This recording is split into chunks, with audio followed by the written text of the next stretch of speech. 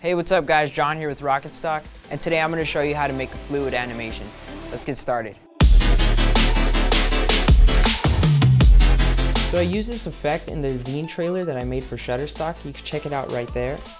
And it made the video feel a lot more fun, a lot more dynamic, and even more vibrant. And the good thing about it is that this effect is not that hard to replicate. So if you're new to After Effects, this is not going to be a daunting animation that you're going to have to stay up all night and try to figure out. Let's hop into After Effects and I'll show it to you.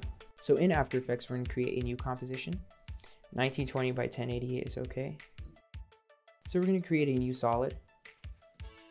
And the color of it does not matter because we're going to be able to change it later on. So just hit OK. And we're going to come over to our effects panel and type in CC Mr. Mercury and just drag that right on there. So right now all you have is a blob and it does not do anything at all. To change that, we're going to come to our pen tool and just draw any path that you want. I find that an S curve works best, and that works fine for me. And so we're going to hit this drop down arrow, contents, shape 1, path, and the path is highlighted, so we're going to copy that, and you can close all of this.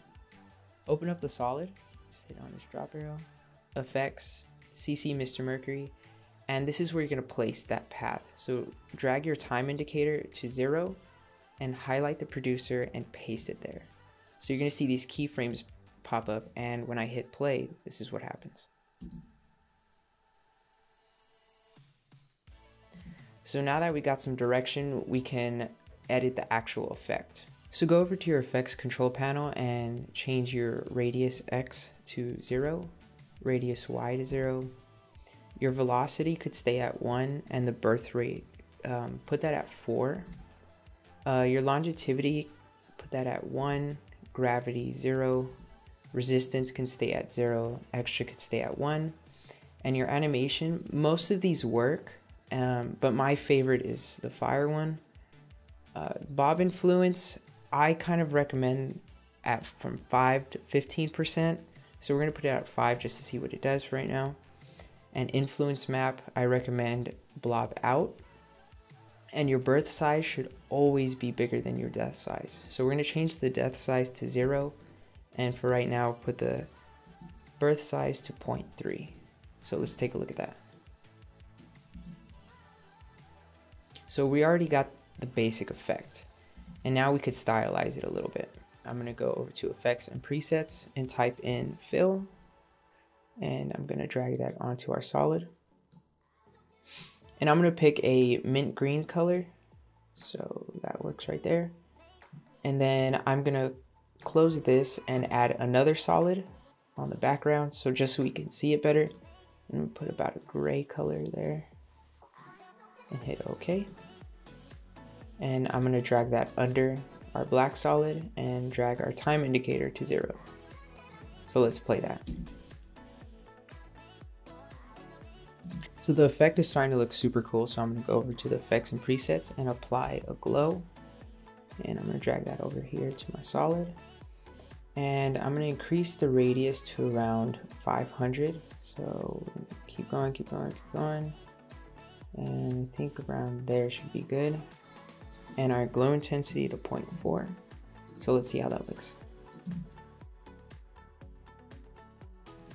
So now that we got the whole effect set up, I'm going to show you guys how you can use this with real life footage. So let's go over to the project panel and I'm going to drag in my clip. So what I wanted to do with this footage is animate the effect in from the right side and have it go between his phone and his face and then exit left. So I'm going to show you guys how to do that real quick. So I'm going to close this out and I'm going to drag our time indicator over here and put our footage down into the timeline. So for the first step, we're going to duplicate this clip, then drag it above the solid and go over to the top and select the pen tool because we're going to be masking out his phone and his hands. I'm going to start at the top and work my way around.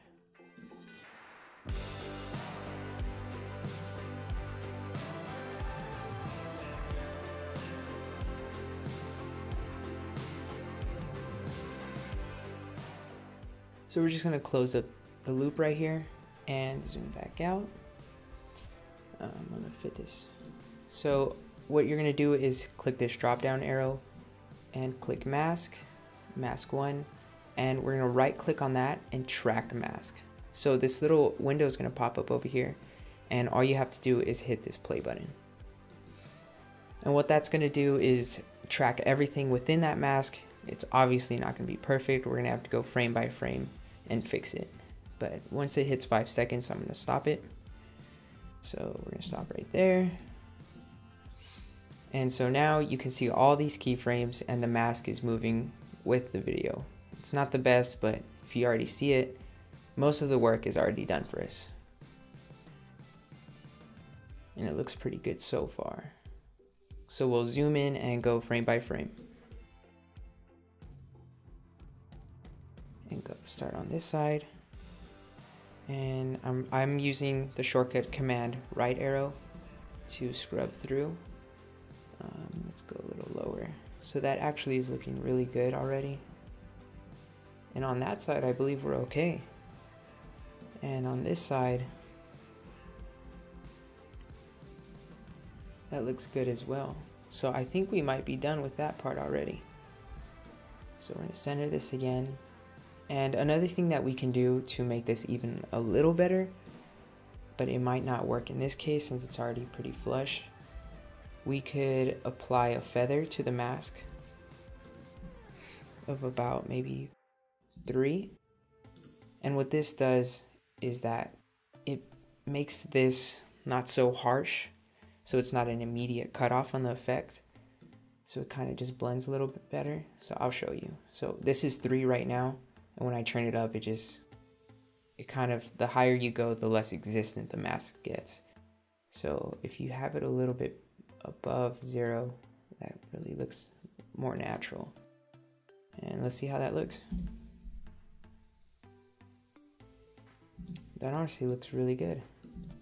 So what we can do to make this a little bit more realistic is that since his phone is not completely in focus, it's on his face, we can apply a little camera blur to the animation, a real subtle lens blur, so that it seems that the camera has the animation out of focus. But we don't want to apply too much because then it's going to throw everything off. So we can set this at around 2. And I think that would be good. This is without, this is with.